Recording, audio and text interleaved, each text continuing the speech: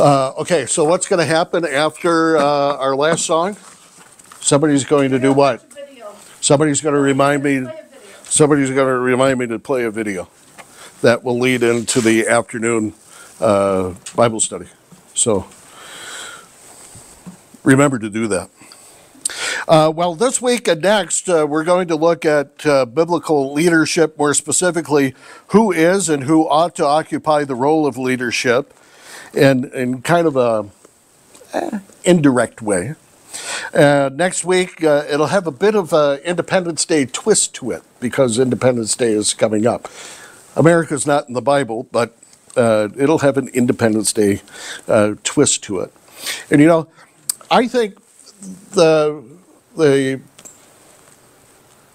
scriptures from the Exodus into Deuteronomy really parallels the journey of a believer, because you're leaving the land of bondage, and then partway through that you start complaining and you want to go back to the life that you lived before, and then you declare that you have sinned and you want God's forgiveness, and then you complain again, and then at some point you start to feel a little like Korah, where you are going, Moses, wait a minute, we're all holy.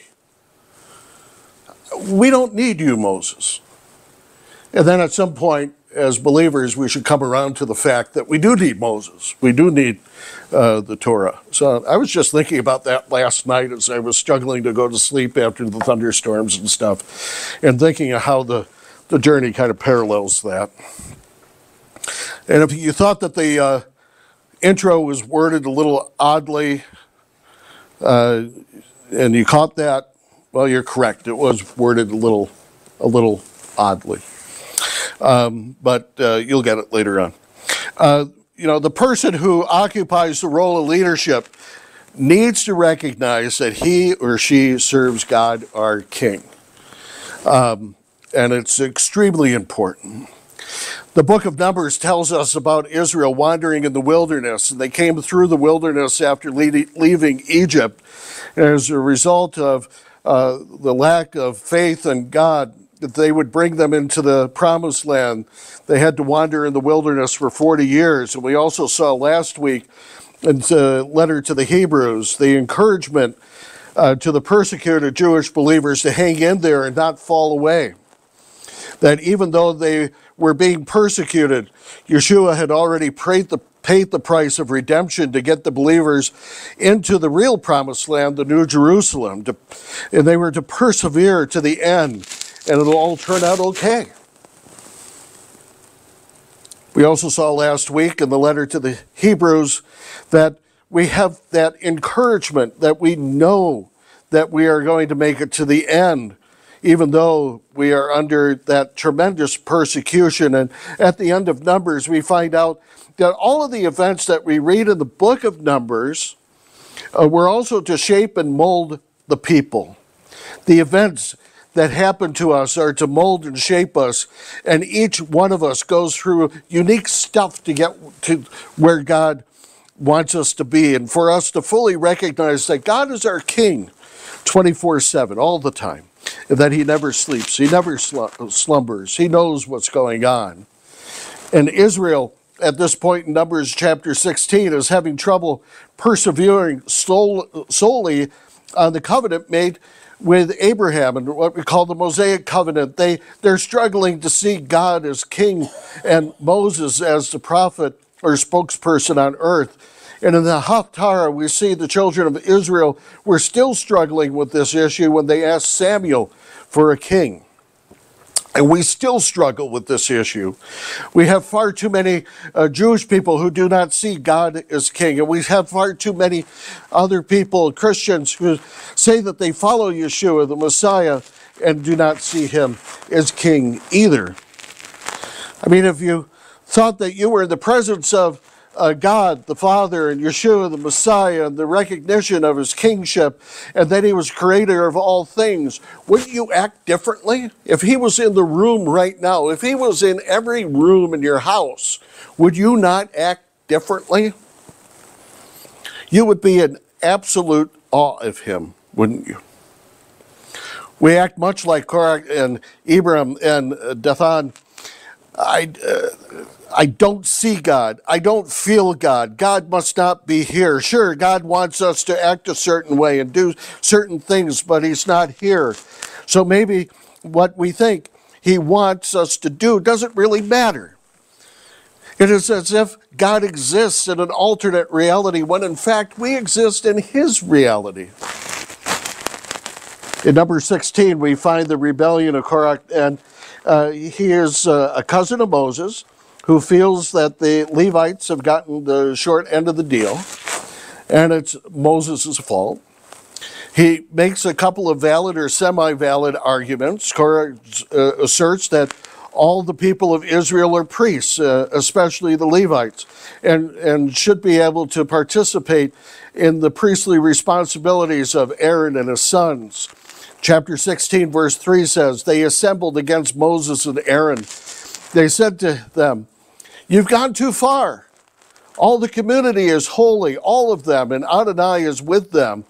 Then why do you exalt yourselves above the assembly of Adonai?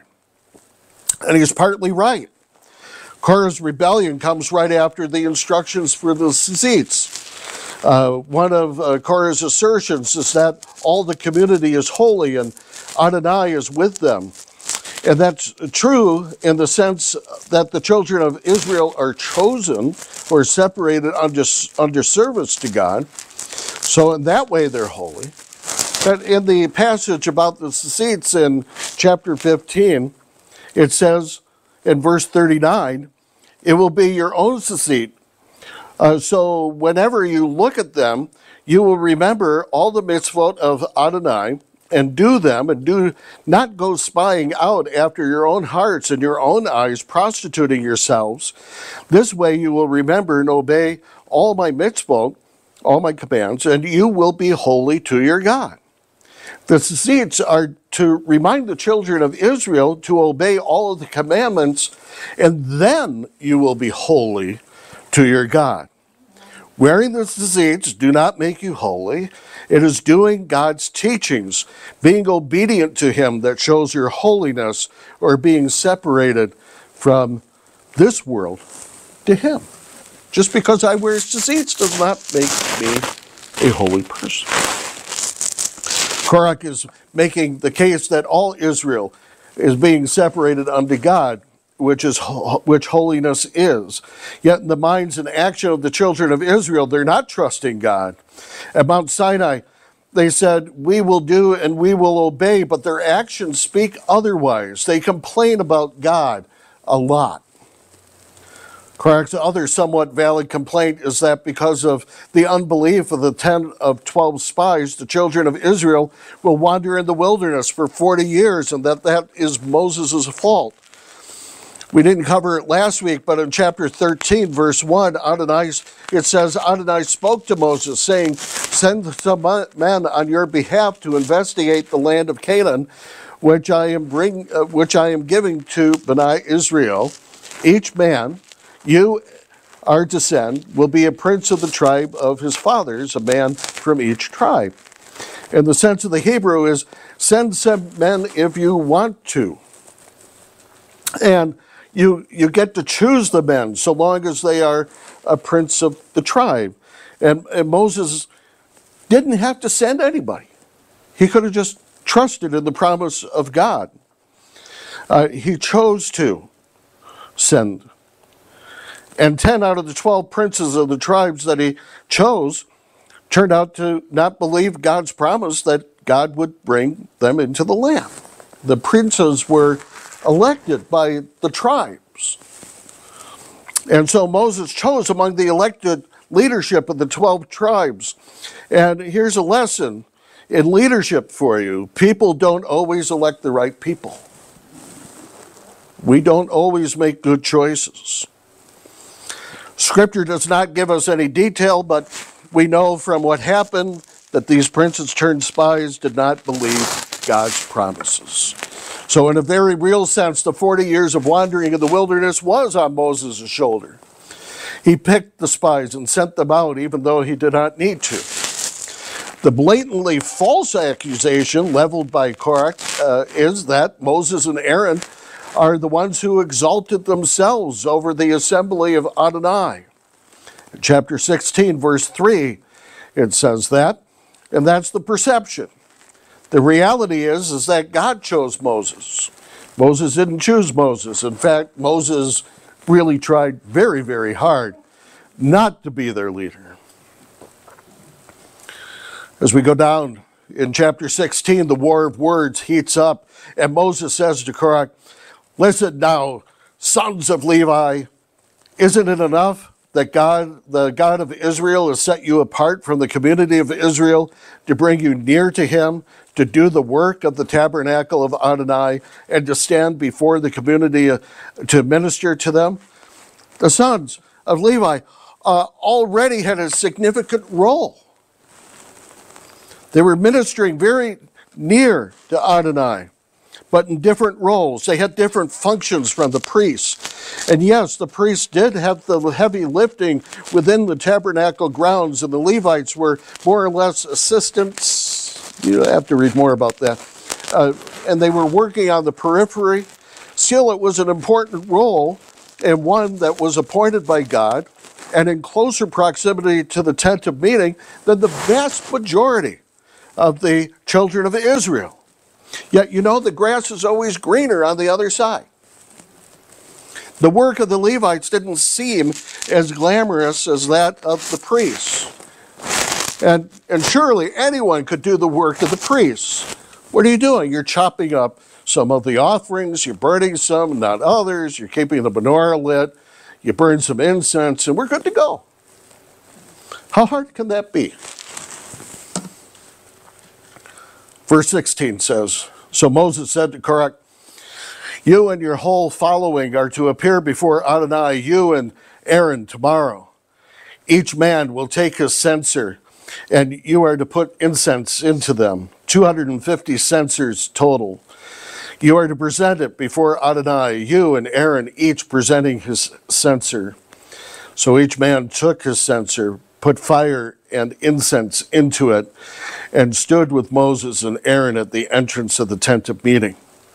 And then Adonai shows up. He appears and he tells the people to separate themselves from the other instigators, the Reubenites, Dathan and Abiram, from the tribe of Reuben.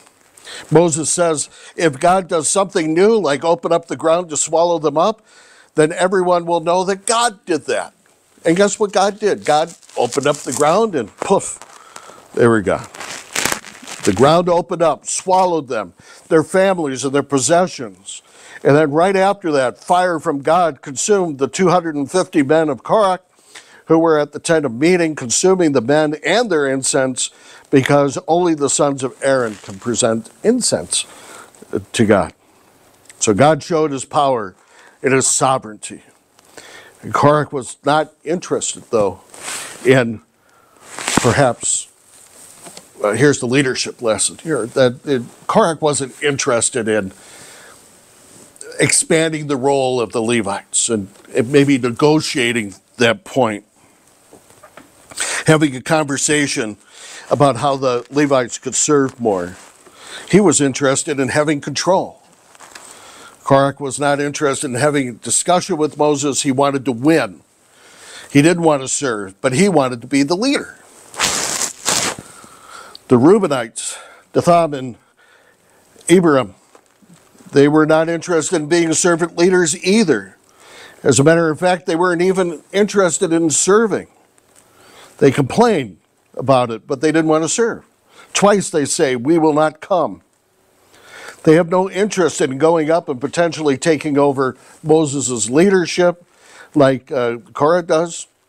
All they want is to tear into Moses, and yet it's not about Moses. It's about God.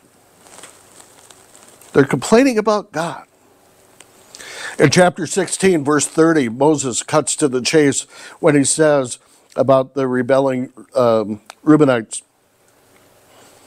when they go down alive into Sheol, then you will know that these men have despised Adonai. They didn't like Moses and Aaron. They were upset that they didn't enter Canaan, the promised land. And now they're upset because God says they're going to wander around in the wilderness for 40 years. The bottom line is unbelief and unwillingness to follow God and do what God says, and that's despising God. And it seems harsh. That seems to be too black and white. You know, can't we have a bit of a gray area? But when we say that we don't want to do something that God wants us to do, or we don't think something in Scripture is right, and that it has changed because of the times, we're despising God. And if we think of God as king, and he's in the same room with us, and we're despising him, think of how horrible that is. It'll get more uplifting from here. As much as we'd love to think so, God doesn't offer us citizenship in a democracy. He cannot be shaped and molded into the image that we want him to be. He is king of the universe, and that's all there is to it, and all that you can imagine that to mean. He offers us entrance into the kingdom of God, where the kingdom is ruled by who? Yes, right. Yeah, not a trick question. You'd think that the earth swallowing up people and fire consuming the elected princes from each tribe would be enough to prove Moses' leadership, but it wasn't. The very next day, all the people came out in opposition to Moses. Moses is having a bad time. Verse 44 says, Adonai spoke to Moses, saying, get away from among this assembly so that I may immediately consume them. So they fell on their faces. And then Moses said to Aaron, take the censer and put it take the censer, put into it fire from the altar and put in incense. Get going and hurry to the assembly and make atonement for them, because the wrath has come out from God and the plague has started. There was a plague. God sent a plague upon these people because he wanted to consume them immediately. He was tired of their complaining. He was tired of their total lack of any respect for God. And Moses makes intercession for the people, seeking to save their lives. Quite the opposite of asking God to open up the ground and swallowing up the complainers, which was his response from the day before. This time, he's seeking to intercede on the behalf of the people, which actually is the character of Moses, is intercession. And Aaron runs into the middle of the people with the censer of incense, and by that time, 14,700 were already dead of the plague. However, the intercession of Aaron and Moses stopped it. And it was incense, which symbolizes prayer. They didn't get a vaccine.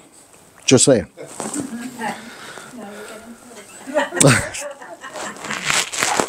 I got the vaccine, so I can talk about it. You would think that would be enough. You've seen in the past couple of days, you've seen the plague, 14,700. You've seen 250 men burned up with God's fire, his holy fire. And you've seen a clan swallowed up after the ground opened up. And you would think that would jolt the people into seeing the sovereignty of God, our King. Yet it doesn't. And it's said that the whole idea of recording all of this is so that the people would remember what happened in the past, so that there would be a journal, if you will, of how God dealt with the people in the past. And then you jump forward to 1 Samuel in chapter 12, and they still don't get it. They still don't get and understand who is king. In 1 Samuel chapter 12, the children of Israel see the other nations have kings, and now they want a human king. They want to be like the nations who had tall, good-looking kings. And so they got Saul. And in frustration, Samuel unleashes on the children of Israel. Samuel recounts all of the things that God has done for them. And in verse 12, it says, "But when you saw Nahash, king of the Ammonites, marching against you, you said to me, 'No, but a king must reign over us, even though Adonai, your God, is your king.'" You think that a human being can be a better leader and a better king than God. And Samuel is not happy. And you get the sense from reading it that he is truly upset. So Samuel says, "The people have done evil in the sight of the Lord, and the Lord will send rain at the start of the harvest season."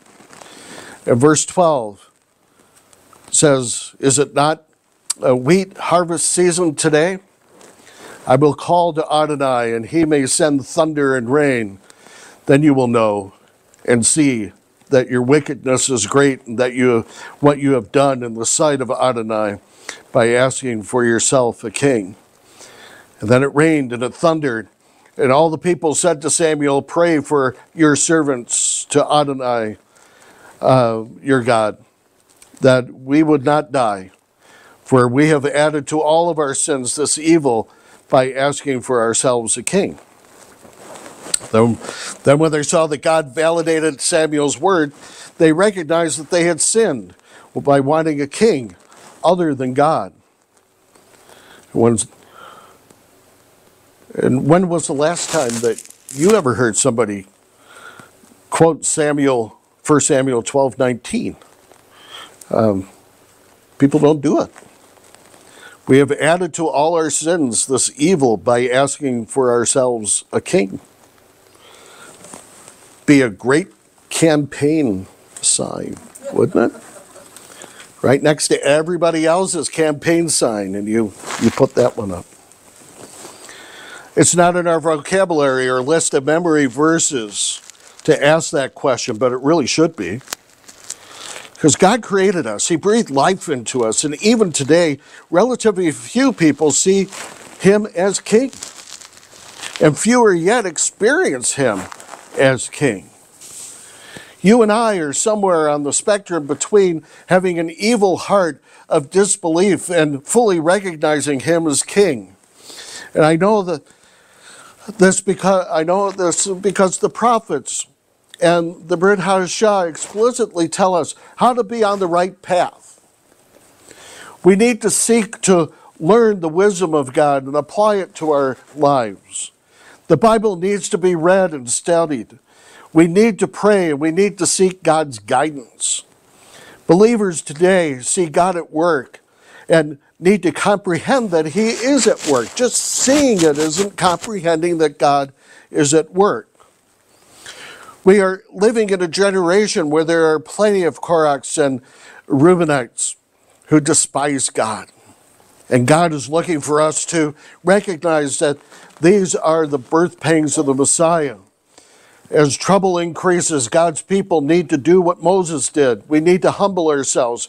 We need to ask for God to intercede. As trouble increases, the greater we will see God's exaltation. We will see him at work. We can't fight abortion, trafficking, and corruption in government and divorce rates that are sky high. You name it.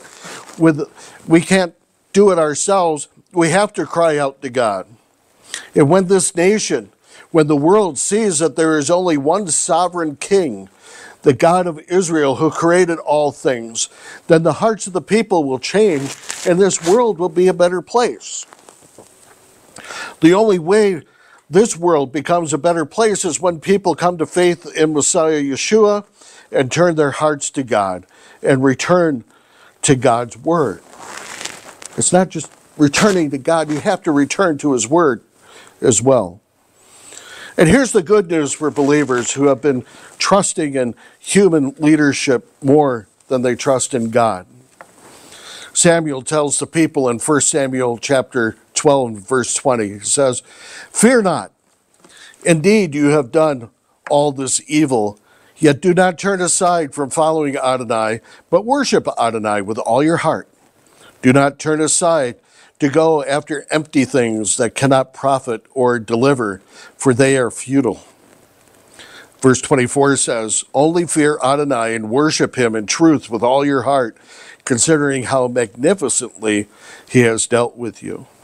And then there's a warning. There's always a warning. Sometimes you have to peel back the label to get to the warning. But the warning says, "But if you persist in acting wickedly, you'll be swept away, both you and your king." Follow God.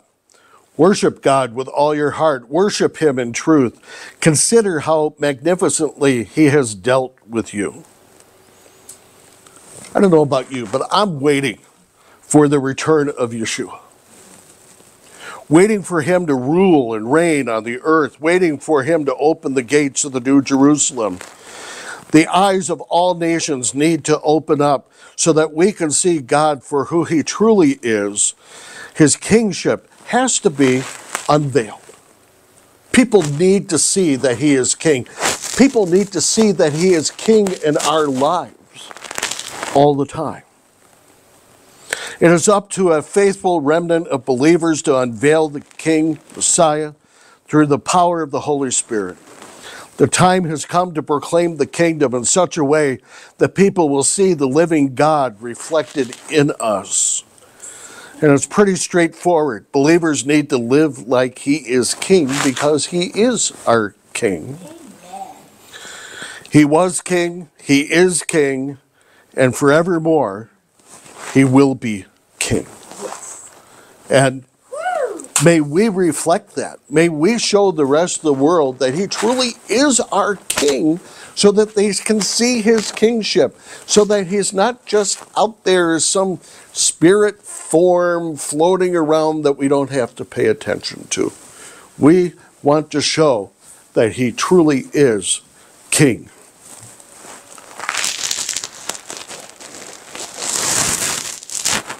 Aveda Makeno, we thank you for your word. We thank you, Lord, that there is so much in this week's Parsha that we couldn't even get to.